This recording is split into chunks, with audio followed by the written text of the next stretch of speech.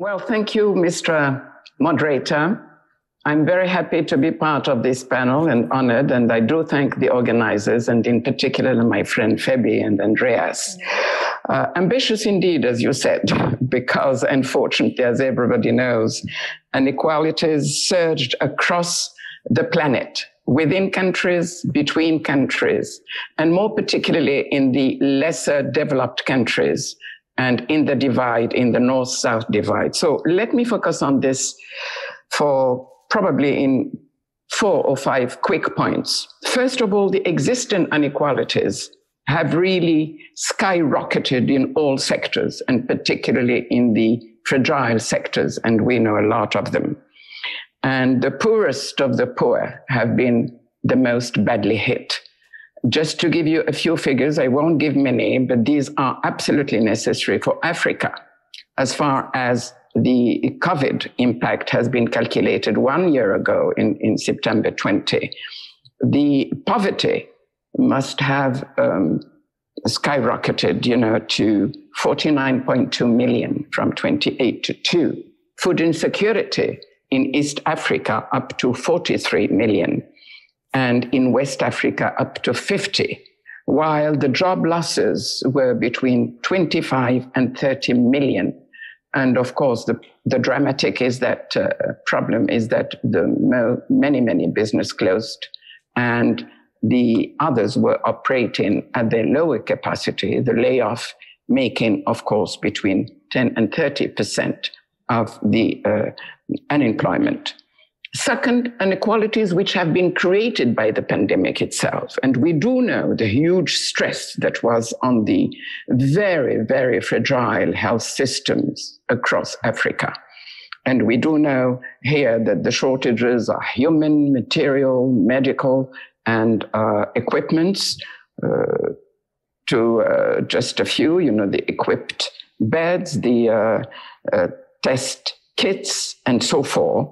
And moreover, we have seen the upsurge of endemic diseases, HIV, tuberculosis, malaria, which could not receive the appropriate therapy. Prevention as well was suffering as well, because how can you confine the millions of workers in the large informal sectors? It's impossible. It means that they cannot win their daily living. Third point, inequalities in the capacities to respond are huge, especially between the North and the South, between the developed countries and the poor ones.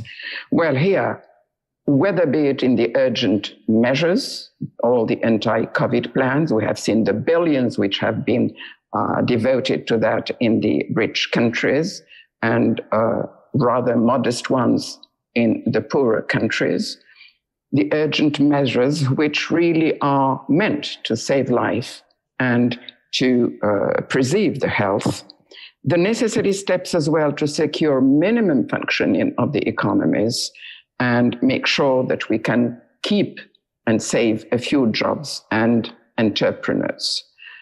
The problem as well is in the education sector because of the crack of the digital sector. We have seen that many have left the school or interrupted because they could not afford to have distant learning. This was true as well for the small business. But for school is dramatic because the pupils who interrupted school, left it for good. And this is a very bad news because we do know that education is still suffering and not being really generalized, while it is a key point for us. So in these conditions, I would like really to many different inequalities. We cannot speak about everything, but I would like, to take the vaccines as really an emblematic case. At the moment, the rich countries are contemplating to provide the third shot to a population normally vaccinated between 60 and 70%. In Africa, less than 4% of the populations have received the vaccine. And the prospects of the WHO say that perhaps 10% of the African population will be vaccinated by now, by the end of September, which is today, and about 40% by the end of, but nothing is really serious. We have seen that Jeffrey Sachs, who is really central in our sustainability summits, have been claiming and advocating for improving the supplies of vaccine, of removing the intellectual property rights and so forth, but nothing has been happening from that. And the COVAX has not covered all the needs, of course, far from that. And the rich countries have been extremely thrifty, not to speak about real lack of solidarity. They have promised 800 doses, while Africa needs 10 billion shots. So, on top of that, what makes it even dramatic is the incapacity of the African countries to borrow to cover the urgent needs and as well to relaunch the recovery plans. So in this condition, how can we really speak of prospects to preserve whatever progress has been? We have really to make sure that the collapse does not happen, especially when we see now the prospect for maritime transportation, which is cut between China and Africa.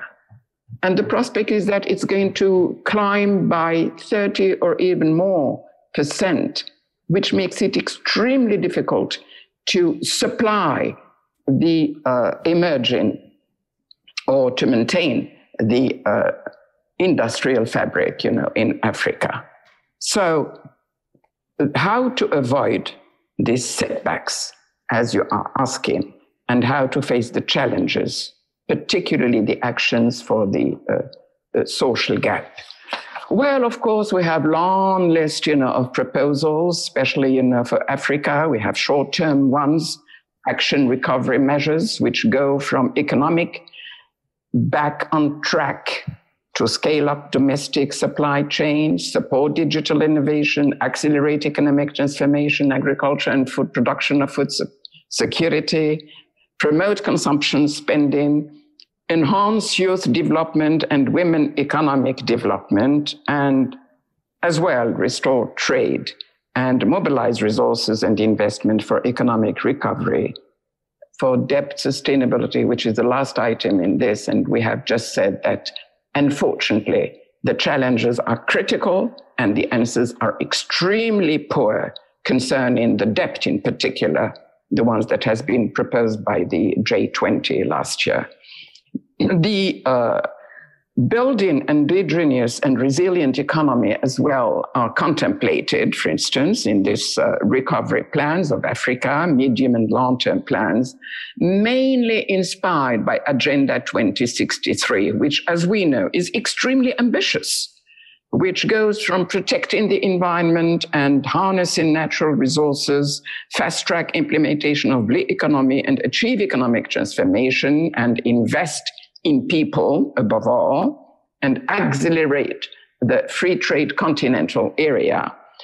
But unfortunately, given all that I have been saying, and precisely the difficulties that are experienced in Africa, I'm afraid this long list will be simply a wishful list if there is no real will of international support, very robust and very permanent, to boost precisely the SMEs, the small enterprise, which are really basic, to boost the private sector, and to provide, above all, sufficient liquidity to cater for the urgency plans and, of course, for a decent economy. Well, let me finish. Unfortunately, we have very little time, but I would like to finish on a little glimmer of hope by giving the example of my own country. Well, as you know, Morocco has been from the very start given as an example. We don't want to be an example. We were just trying to do our best to face this tremendous challenge. And it doesn't mean that situation is rosy. We are still experiencing a lot of difficulties because we had a very ambitious strategy. But however, we have to insist on one thing. that you cannot hope to resume progress pre and COVID pandemic unless you have a real comprehensive strategy, which actually for Morocco was standing on 3 or 4 pillars. I go very quickly through them. First of all, a very strong leadership with a real vision, with capacity to decide and determination, even to take the more risky and difficult decision. With quick anticipation, this is the second condition, as we had, because His Majesty decided to close the kingdom as early as the 13th of March, where we had only a couple of cases of COVID, March 2020, of course. And knowing that we are going to sacrifice tourism, which is a basic sector in our country, and even, the trips of the Moroccans abroad and the diaspora, who are really as well crucial, for the Moroccan national cohesion. Second is the anticipation and, of course, the dedicated fund, which has been nourished up to 2.8% of the GDP. And it has been appreciated as the highest rate for the GDP in the world.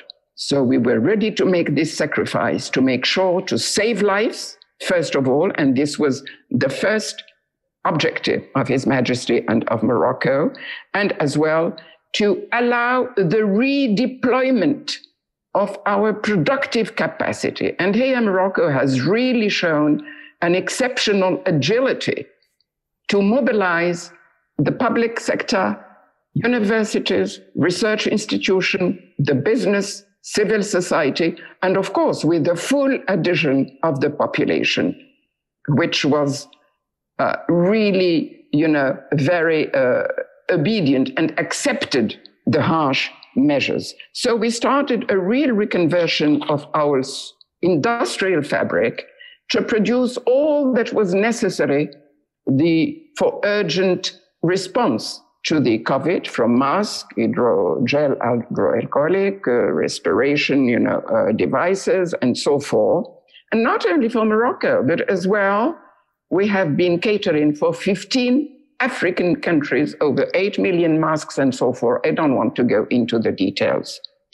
But above all, we had as well taken some bold decision for the recovery itself, since the relaunch plan was calculated up to 10 billion euros, half public, half private, to make sure that we could sustain the recovery in spite of the disaster in tourism, once again, which is one of the third pillar of Morocco and which is still closed up to now. We had decided to postpone school to tomorrow, 1st of October, to make sure that the population between 12 and 17 is totally vaccinated, not to provide clusters in schools and recontaminate everybody at a moment where Morocco has started to vaccine the vaccines very early, and that we are on the verge of giving the third shot.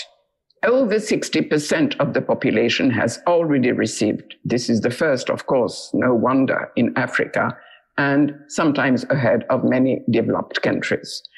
But at the same time, what is interesting in this whole 500 days, there is a book which has been written about that, and you can read it, as a Netflix series, extremely, with a sort of suspense. Morocco has been taking some very bold decision at a moment where you think that you can only answer the urgent and the present time. Morocco has decided to take medium-term crucial decisions for social protection, and we launched a plan to cover 22 million Moroccans for general social protection against unemployment, health security, of course, and pensions, and restore the balance because all the Moroccans were not protected. And as well, we launched the new model of development, which indeed has been discussed for over a year and a half, but we accelerated the discussions, consultations taken from all parts within Morocco and with the Moroccan diaspora and all the talents across the world to come up with a new model, which would be inclusive, green recovery, and focused on research and education hubs, not only for Morocco, but for the rest of Africa. So this is extremely ambitious because it is a model which is up to 2035. We are starting now, and especially we are happy that through normal elections, the Islamist party, at least I am happy personally, has been chased out of power, and that we are having a new government which is more liberal, with a very good news, which is more than 50% of turn in the elections, which is very new, and hopefully that they will be able to tackle all these delicate problems, making sure that we can prepare the country for this inclusive, sustainable development that all the Moroccans deserve. Thank you for your attention.